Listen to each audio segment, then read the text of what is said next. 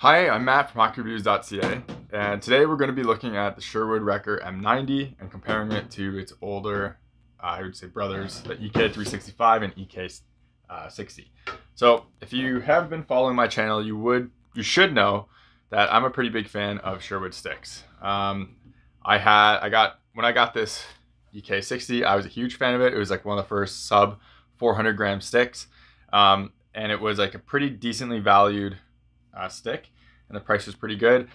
I never used a 365, just it never fell onto my radar. Well, sorry, that's not true. I just never ended up buying it. I ended up buying a bunch of other sticks over that one at the time, and Sher-wood went through getting bought out by I think Canadian Tire, so that is another reason too.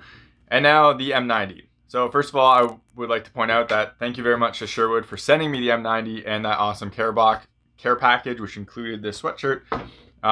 So to do some videos and talk about it and to do a review on the stick itself. So a little history, like I said, I'm a huge fan of Sher-wood. I also have a T120 that I showed off in the initial video of this. And I really love that stick. It was also a very light stick, and I just felt it was really good overall and very good for the value because they were much cheaper than other sticks at the time. I don't have an EK15, but I used it and I was a huge fan. But from my experience, they were a little bit brittle, and I saw a lot of them break, especially on the blades. Sher-wood went a little more expensive and raised the price on the EK60, and then they did so on, I think they raised it again on 365, or else it's about the same. It's still cheaper than other top-end sticks. I believe this one retails for, has a price on it, $259 for the EK365. I think it's $259 for the M90. That's Canadian, compared to, I think, $320 for like the CCM and Bauer. So it's up there in price, but it's not the top tier, but they used to be cheaper than that. And when I want to give Sher-wood huge props for something, but I'm also going to criticize them at the same time. The EK15 was like, it didn't feel like a top end stick because it didn't have the grip, it didn't have really the blade texture, but it had the weight. So then it was just like a kind of standard gloss, or like grip, but like gloss type feeling, or the shiny, you know, like kind of like this, but without the texture on it. But it was also priced much lower. And then the EK60 was priced higher, but I didn't feel they really did anything to justify the price increase. Now they said they added graphene to it. From my understanding of graphene tech, graphene is a crazy molecule, and how they're using a graphene on a piece of a stick that's less than like $600 is pretty amazing. So I'm really curious how they do that. But with that said, like, I still felt this stick didn't feel like a top end stick in my hand. The weight was obviously there, the shooting was there, but it just didn't have that like little bit extra.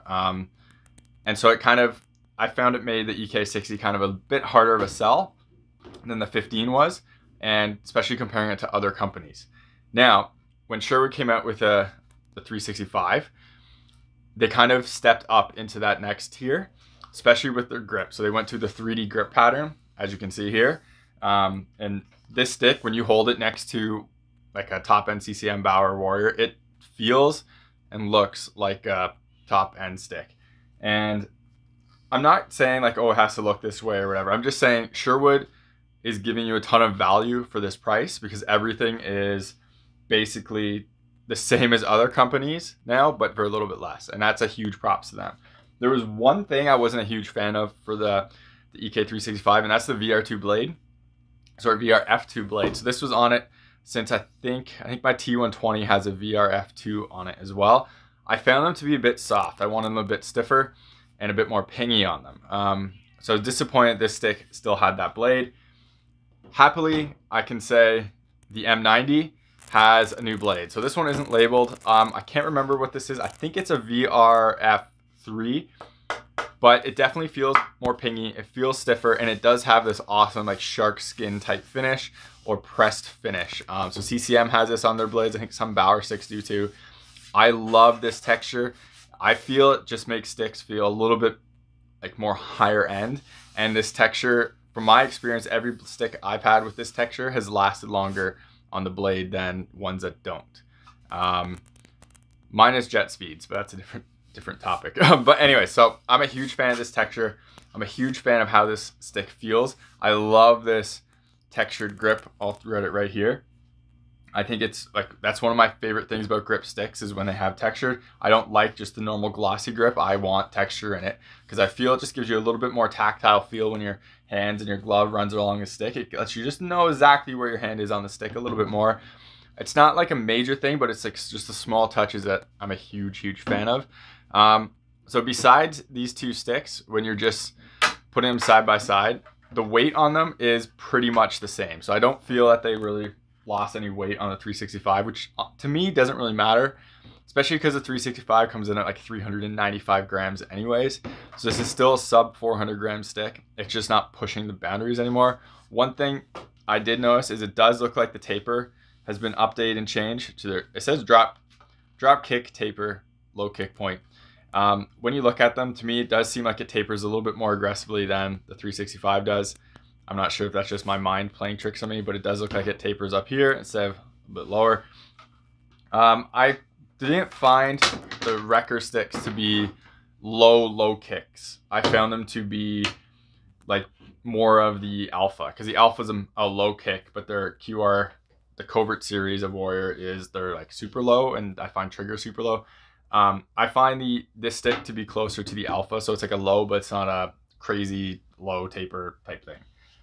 I'm going to be using this tonight. I'm going to try to play with my broken finger. It should be pretty close to healed now, so I'm really excited to get this on the ice. This Sher-wood EK365 has been with me since before it launched, and I've used it more than any other stick I have, and it's still running strong. So that was a good testament to its durability there. I generally don't break sticks unless something crazy happens, but the fact that it's still going now after all my shot blocks and everything like that is really impressive. So I'm really looking forward to using this M90. So while I can't comment on the M90's performance quite yet, because obviously I have not used it yet, I can say I really like the feel of it in my hand so far. I'm really looking forward to using it.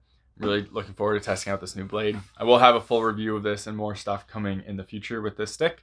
But I definitely recommend people check it out. Sher-wood has some kind of negative connotations to their name, and I think that's really disappointing because they've been making really quality sticks like since before the EK15, and especially for value sticks, and this one is no different. And I'm really impressed with this so far. The one thing I will say, I do find Sher-woods play a bit stiffer than they're advertised. So all mine are 85s. I use a 85 CCM, 85 Bauer. I use 100 Warriors, and these are 85s as well. I was tempted to go to a 75 on this, just because I feel like they do play a bit stiffer than the other ones. We'll see with this one. That was my experience with the EK365 and the T120, and I think the EK15 as well. So we'll see how this is going down the line. I'll definitely comment that once I have some usage with it. So thank you very much for watching. Remember to like this video or dislike it. Subscribe to YouTube, hit the bell icon so you get notified when a new video comes out. Remember to follow me on Twitter and Instagram. Links are in the description. I do some small like comparison things and small content that's not big enough for YouTube on there, so I think it might be useful. And remember, if you ever do purchase PC equipment because of one of my videos, please reach out to a manufacturer and let them know on social media. It helps me get on the radar so I can get more gear like this so I can do reviews on and make more content. Thank you very much for watching, and take it easy.